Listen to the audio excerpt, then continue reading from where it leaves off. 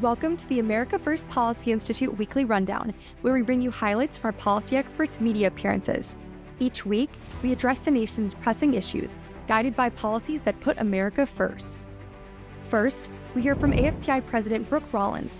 Brooke outlines the stark policy differences between the Trump and Biden-Harris administrations, emphasizing Trump's lead on issues like the economy, immigration, and foreign policy. That's absolutely right. Well, it reminds me of Hillary Clinton's deplorables comment 7-8 years ago now. And really it just goes to the elitist attitude that the left, that these liberal politicians have, like Barack Obama, like Kamala Harris. And what's particularly rich is, I read the same article, Dagan, in the Washington Post. Listen, I was one of 5 women that were on President Trump's top staff in the last White House: Sarah Sanders, Kellyanne Conway, Ivanka Trump, Mercedes Schlapp, myself. Between us, we had 19 school-aged children. Nowhere in America would you find a leadership team like that, with the trust from the President of the United States and the amount of work that was done and the good that was done to ensure the American promise, which will be done again. Listen, full stop here. Women that believe in women, in defining what a woman is, which the other side can't even do, that believe in protecting girls, that believe in protecting 2 bathrooms, that believe in ensuring that the family can stay safe and intact and can buy the groceries and have the future that they dream of.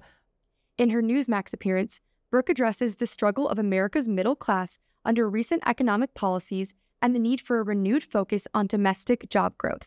She discusses the importance of supporting the middle class and the difference Trump's policies made in job growth and economic opportunity, particularly during the years before the pandemic. We were focused on the middle class, and we were focused on the forgotten Americans.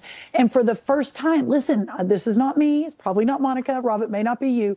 If you were born after 1990, you had never experienced an American economy that worked for you. You never fully understood what job growth, job opportunity, entrepreneurialism, you never knew what that meant, except the 3 years before COVID during Donald J. Trump. That was it since 1990. Next, Riley Gaines stands up for fair competition in women's sports, supporting policies to protect athletes. Riley advocates for legislation to maintain female-only sports, emphasizing fairness and safety for women athletes. We talk a lot about the unfairness. We talk a lot about the locker room aspect. We talk about how the free speech element and how women are being censored by their universities or these larger institutions or what have you. But the safety aspect is a huge, huge piece of why this matters. And we can see now how, of course, as more and more unfortunate circumstances continue to happen across the country, we can see how it's affecting races, whether it's the presidential race or whether it's these key Senate races. Lieutenant General Keith Kellogg weighs in on defense strategies against global threats, stressing America's commitment to its allies. General Kellogg highlights the importance of deterrence in safeguarding national and allied security, focusing on the U.S.'s commitment to Israel and proactive defense measures. A couple of reasons why I think we need to think about why this is happening. One, I think that Israel's been at war for over a year, and they may be running a little bit short of weapon systems like the Arrow system, which is their upper end area defense system. And I think it's important that the president and Benjamin Netanyahu had a discussion the first time in 50 days, because one, it was a discussion on hardware. Can you help us out sending these systems? And the discussion was also say, what are you going to do going into the future? What are you going to do against Iran?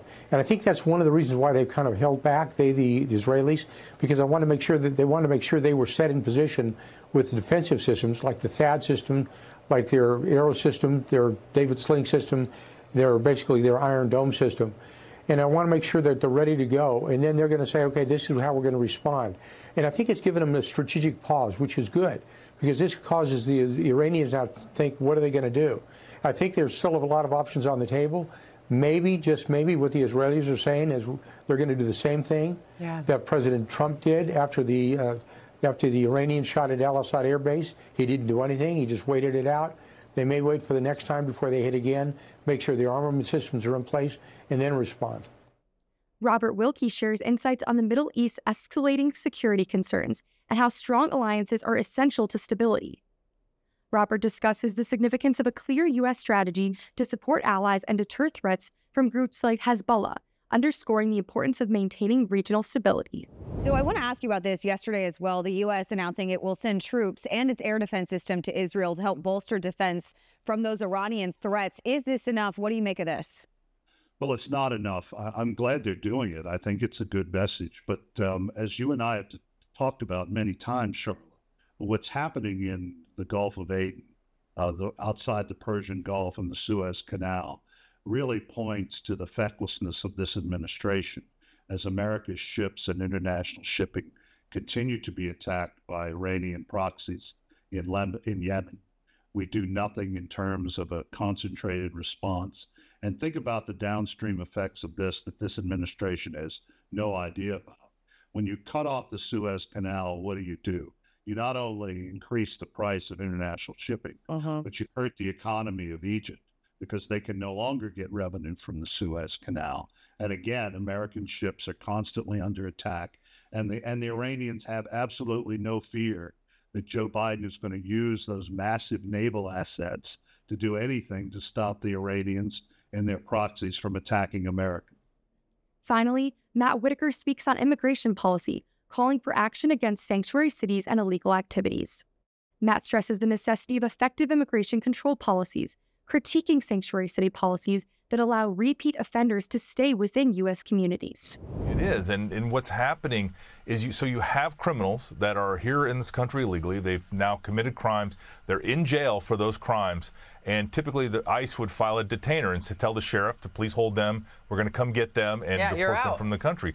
Instead, they're just letting them walk out the back door already convicted or having served their time, and instead of leaving the country, they're leaving them in the country to commit more crimes and again, to menace our fellow citizens. It's an insane policy, and we need to get rid of that in addition to all these other tools we have at our disposal. Yeah. That wraps up this week's America First Policy Institute Weekly Rundown. Thank you for tuning in. We hope you found these insights from our policy experts valuable. Let us know your thoughts and feedback in the comment section below. And don't forget to like and share this video.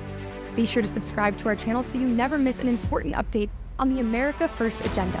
For more information on our policy initiatives, visit americafirstpolicy.com.